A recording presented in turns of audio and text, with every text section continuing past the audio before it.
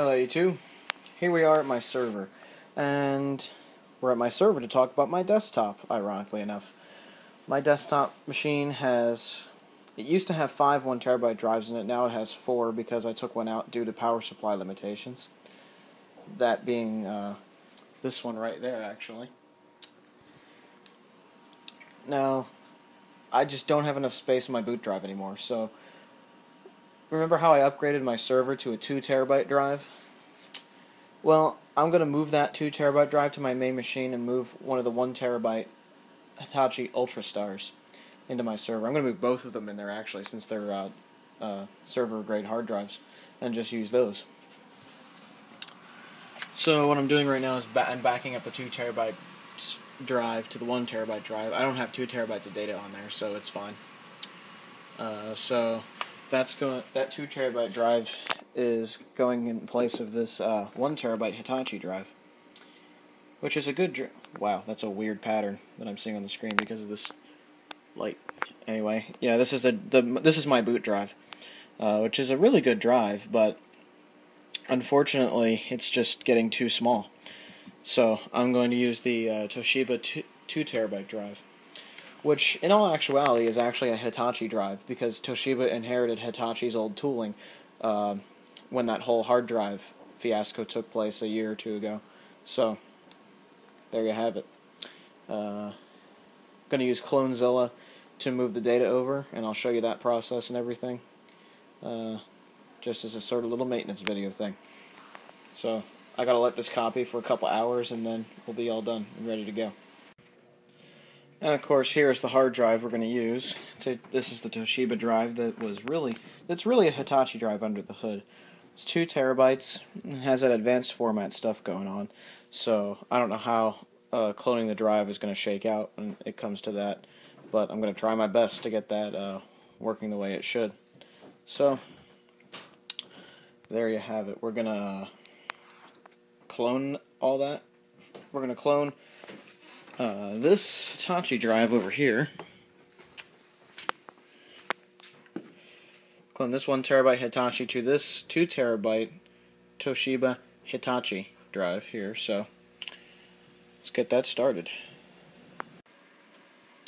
Alright, I'm using CloneZilla to do this, so right now it's calculating the bitmap, but it's going to essentially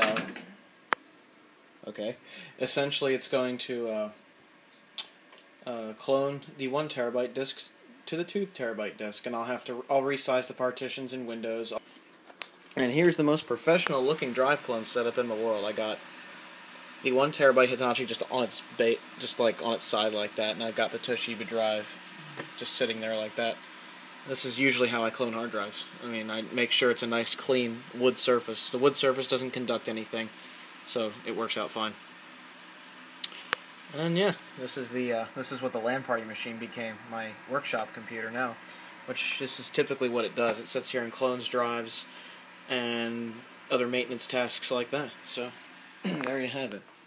Along while cloning that drive, I've decided to put these Hitachi Ultrastar drives that I got off eBay into my file server, because these are server grade drives. They should really be in there. So I've moved my data onto the bottom drive. And these are the drives that were in there, some Western Digital Caviar Blacks, which are good drives, but they're desktop grade. And these server grade drives will last a lifetime, so should be fine. I just need to move the data from one of these onto that middle drive there, and then one of these will go back in there. So it should be a pretty, painless process. I'd like to get a third one of these hard drives to put in the top here. And eventually all of them will get upgraded to more server-grade hardware in the future. I'd prefer to use... I prefer the server-grade stuff, actually. So that's probably what I'm going to use. I might even use Western Digital Red drives if those get any more reliable than they are now, because I've heard nasty failure stories with those. So that's the story right now. It'll become a 3TB server again. Which is fine, because the stuff that's on here is just mostly crucial stuff I never want to lose. The rest of everything I have I can just get back again. So things like what's on my file server are things like old movie projects from years ago, ISOs of operating systems. I used to have a ton of Linux ISOs just backed up on here because I was really into just testing distros and VirtualBox. What else is on here? Backed up DVDs. I think some music as well, but a lot of it's just data that I've collected over the years that isn't on my desktop anymore. I'll reinstall Windows every once in a while, and I'll just back up my downloads folder. Sometimes I'll put that on like another hard drive somewhere, like an external, and that's what the file server has become essentially. It's an archive type of thing for data that I really don't want to lose. So I prefer to use the server grade hardware that's very, very high quality. So I'm glad that I got these UltraStar drives because they're going to be put to the purpose they really should, even though one of these desktop drives is going back in. So there you have it, folks. So while I get all this buttoned up and back together and start copying more files, I will let this clone. As you can see, just in the time I've been talking, it's been calculating the bitmap even further. And all the copying on the server is done. So obviously I'll edit the fstab file in Debian to accommodate the different drives. But here are the drives of my main PC. I put the 2 terabyte drive down there at the bottom, since that's going to be the boot drive, hopefully here. And the 1 terabyte Hitachi that was my boot drive is now sitting up here. Has a SATA cable plugged in, but no power plugged in. I need to upgrade my power supply pretty soon to accommodate all these hard drives. So that'll be a future video. But for now, this is what I've done. This is just a bit of maintenance on both of these systems. I need more storage in my main computer because I'm such a data hoarder. So that and HD video adds up quick with the videos such as the ones I'm doing now. So that's the story. So I'm going to say this for the 10 millionth time in a video. There you have it. Got the 2 terabyte drive in there. Moved what was my boot drive back up here. I'm not going to touch that drive yet until I know that this works. So let's get this thing started. Alright, it booted up into the onto the cloned Toshiba drive just fine. So check it out. It still says I have a terabyte. So what we're going to do is expand that. We go to manage here.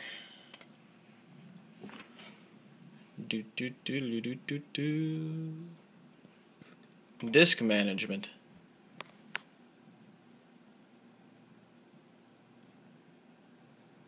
Where is it? Ah, there it is. As you can see, look at all that extra space over there. As you can see, there's a lot of extra space here, so what we're going to do is extend that.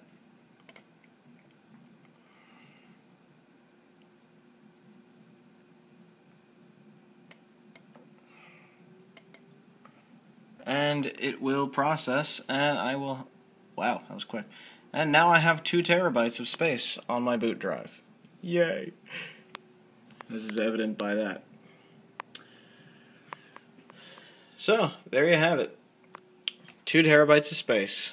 And I've put server-grade hard drives in my file server, something that I've been wanting to do for a while, but was really just too lazy to do. But now I got around to it because I needed more space, so that works.